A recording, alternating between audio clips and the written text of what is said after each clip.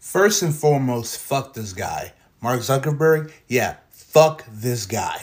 First, he does the social media equivalent of unplugging Player 2, creating smear campaigns to make TikTok look bad in front of Congress, thus initiating this whole bill to ban it in the first place. And then unplugs the game completely by ceasing payment to influencers because there's no incentive to pay influencers now because TikTok's gonna be fucking gone.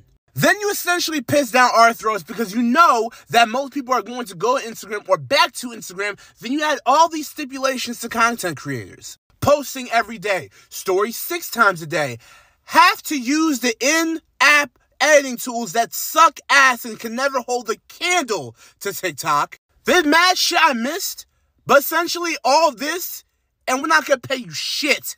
Instead of making your platforms worth the shit to use, rising up to the competition that you're faced with, you go to lobbying and smear campaigns like a fucking politician to win by default. And let's cut the bullshit and ask the question, why?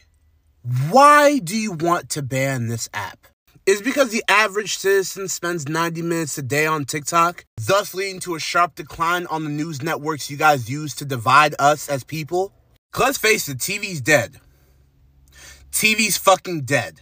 Since I stopped watching these news networks, I actually feel happier. And guess what? I still get the same amount of news that I would on TikTok or notifications. But y'all don't fucking like that.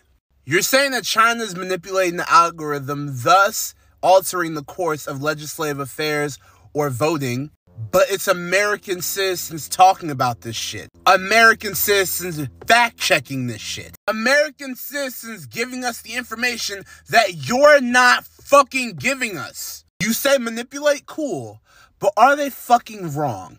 Is it misinformation? No, it's not. Y'all just want to control the narrative. Y'all just want to make sure that the stories that we see are the stories you want us to see. And let's face it, Mr. President, this app got you fucking elected. My generation rose up and spoke out against Trump and got you elected. And now you're going to run again after banning this shit and thinking that my generation's going to vote for you again. You already lost my vote like a year ago. Now it's like a guaranteed thing. And while I care about my following and my growing following on Instagram, I don't care for the platform. If this app goes away, my primary app will not be Instagram. Fuck Mark Zuckerberg. Time to start my YouTube channel and not procrastinate so much on that. Whether you follow me on either one, I will appreciate regardless, but fuck Mark Zuckerberg.